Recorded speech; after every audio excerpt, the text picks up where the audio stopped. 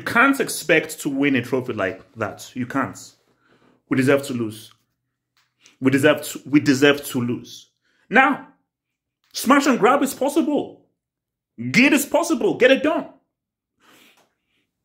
You can argue good, but you still need a level of performance to get it done. Ivory Coast, since they got a local coach, shout out to Fire, since they got a coach and they changed things, they've been the best team in this tournament.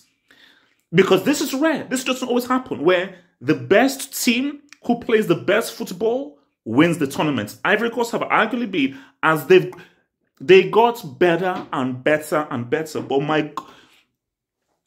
I think Nigeria had 2 shots on target.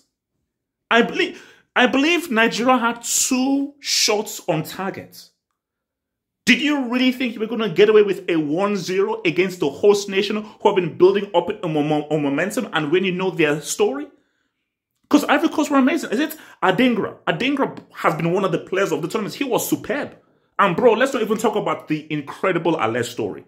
From what he was diagnosed with, I think it was leukemia, coming through that, missing that penalty for Dortmund, and to score the winning goal in the semi-final and score the winning goal in the final, and that kind of a goal, that's Disney+. This has been a Disney+++ when you think of the Ivory Coast story and the Sebastian HALLER story. I mean, my gosh, how could you write it any better?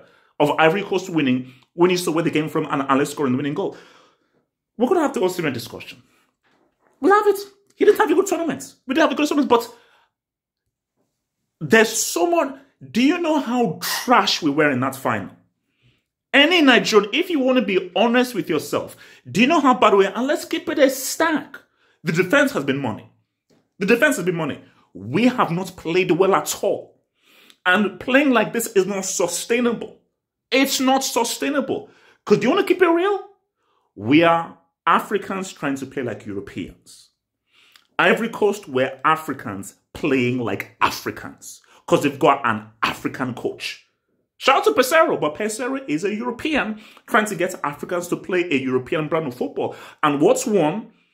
Africans, coached by an African, won the African Nations Cup. That is what happened.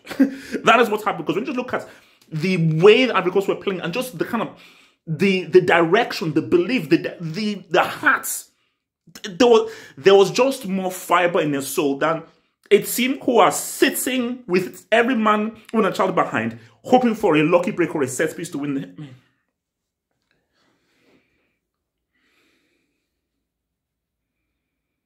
We deserve to lose. If you're being real, of course it's hard to lose. You're in the final and you want to win. But when you step back, do you know how horrible we were? Do you know how horrible, bro? 2 shots, 2 attempts. There was no attack.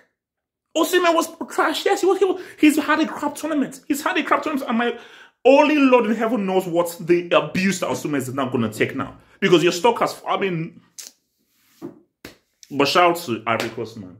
And Fire, what's his story? Because Fire, the coaching job he did with this team is outstanding.